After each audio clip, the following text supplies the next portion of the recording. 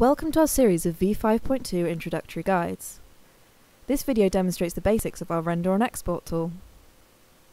In v5.2 we now have the ability to render and export.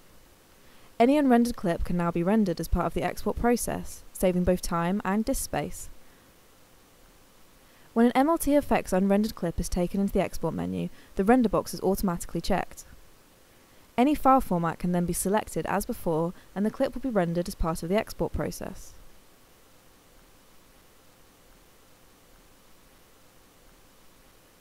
Once the export is finished, I have immediate access to my rendered deliverable. If a rendered clip is dropped into the export menu, then the box will show re-render instead. This provides the opportunity to re-render the clip with different F1 box cut settings, for things like different pixel aspect ratio transitions. You've been watching one of our new version 5.2 introductory guides. Thank you for watching.